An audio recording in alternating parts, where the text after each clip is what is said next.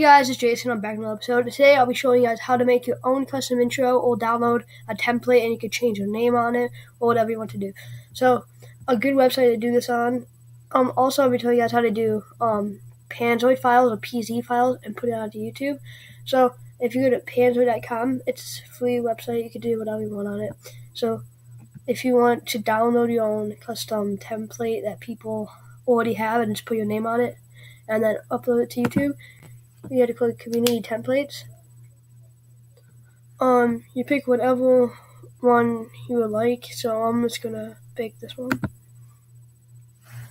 for an example.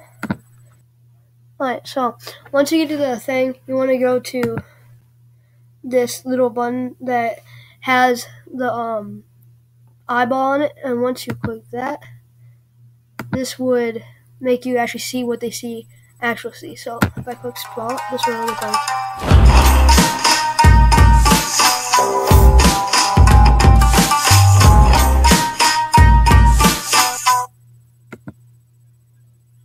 Alright, so that's the intro, and so if you want to change your name, all you gotta do is click this little box thing right here, and you go to the text group, and you change the name. So mine would be Jesus, and usually you should just change both. So,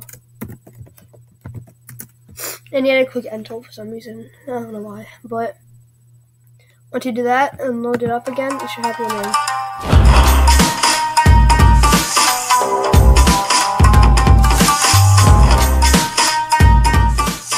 It might look weird just because I messed it up, but alright, so that's what it looks like. And if you want to change the colors, you could just go to, if you just scroll down to whatever right here, the color, it's custom right here, but some might not, and so you can change the name of everything if you want to. So yeah, that's how you do that. But right now, if I go to this and start a new project,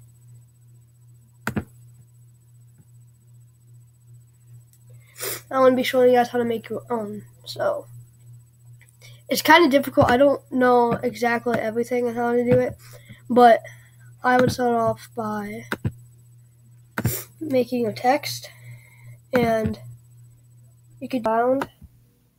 I'm just gonna mess around. For example, you could scroll out like this, go to this little camera right here, use colons, so, and then do that so it like zooms in, and then you should like move it somewhere, so then it'll be really slow. So if I do this, click that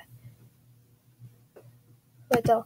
But if you want to add effects, you go to the thing right above the camera, add effect. I like using all GB shift, and I like using radical blur. So now it looks like this. So once you do that, you could add group somewhere, 100, and then scoot it over a little bit.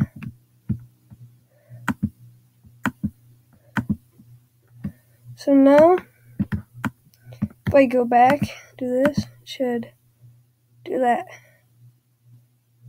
So that's like pretty much how you do the intro. You could add more effects or whatever you really want.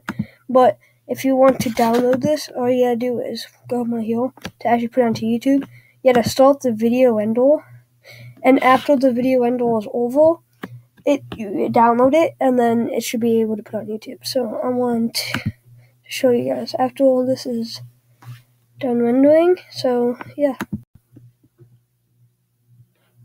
Hey guys, the video is pretty much, not the video, but the intro is pretty much done rendering. So once you're done rendering it, all you gotta do is download it, and then so you click here, download the video. So once you get to this, it should be like save file as blah blah. It should just pop up. You shouldn't have to click whatever. So once you do that, you go to YouTube.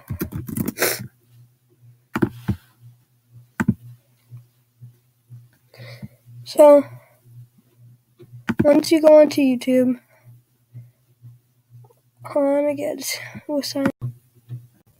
Hey guys, once you get to YouTube, you gotta click this upload thing.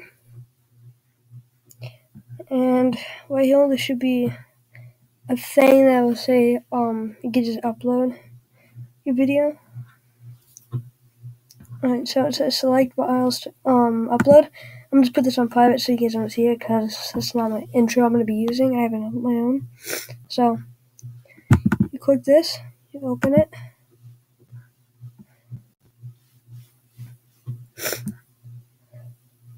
So yeah.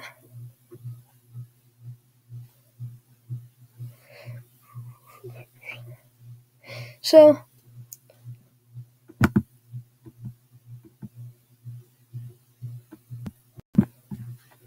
alright guys, so once you upload the video to it, you could drag it in front of all your videos like that.